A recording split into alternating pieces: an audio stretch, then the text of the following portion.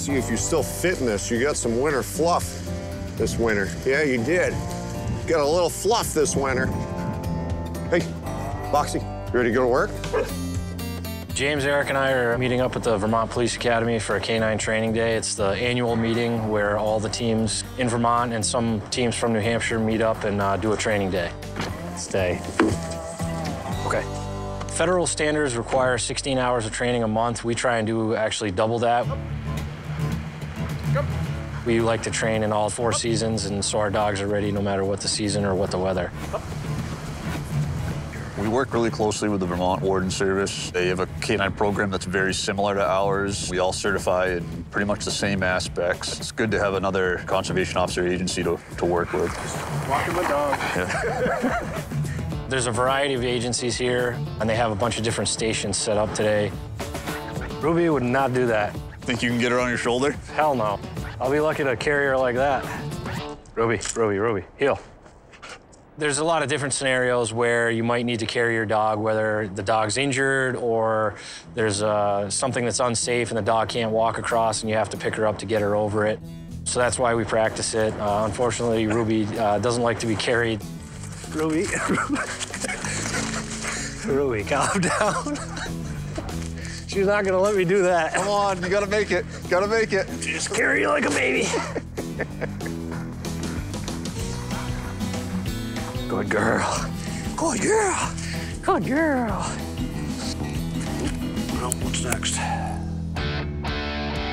We went through a little bit of everything today, from tracking to obedience. Of course, stay. Stay. Ah! We even tried to do some stuff that the patrol dogs do and just try to relate it to how we would use it. How we doing today? Good. Any fish today or anything like that? Catch any fish? No, no. Search. These are gonna be things we've hinted at with Moxie and done a little bit with her. I'm just gonna try to use the foundations of obedience that Moxie has and try to get those concrete out there on the field. Is that it under there? Is that it? Good girl, good girl.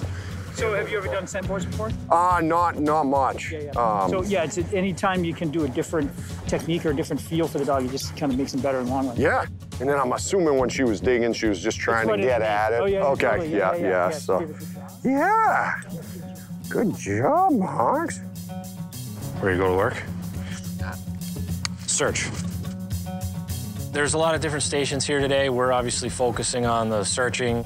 Anybody can follow a track through the snow, but when it comes to a large group of tracks, our dogs are gonna be able to pinpoint which track we're on, which person we're tracking. Ruby, come on, back to work. And the wind picks up in the wintertime, so sometimes that can have an effect on the dog by spreading the scent out.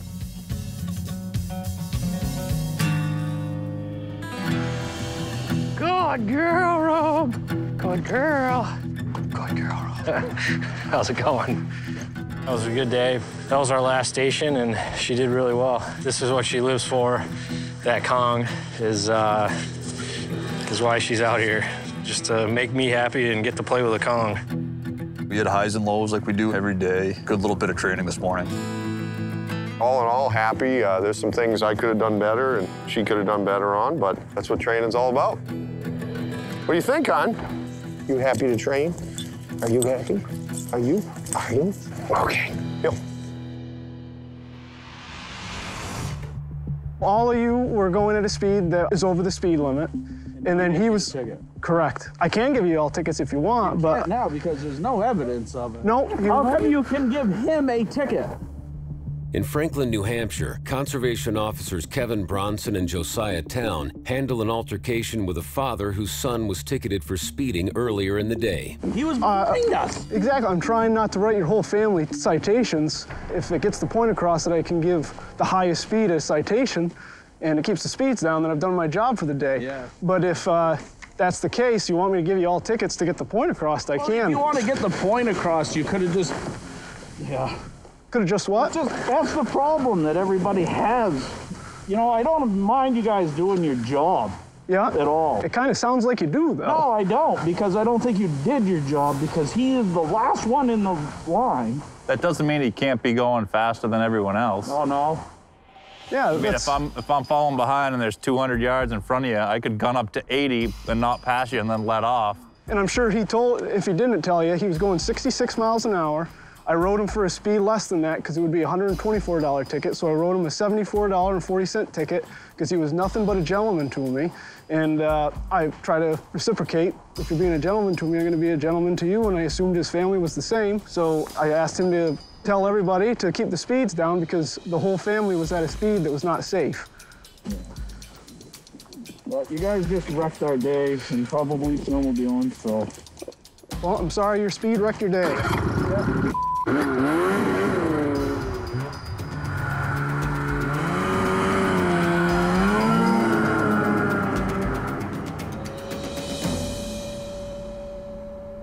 I'm just so used to it and numb to it. I don't regret what I did. The kid was nothing but a gentleman to me, and because his dad is being a jerk doesn't mean I have to take it out on the kid. Classic one I hear all the time is, I don't have a problem with you guys doing your job. Like, Okay. This sounds like you do have a quintessential problem with what I'm doing out here. Whatever, people get mad. It is what it is.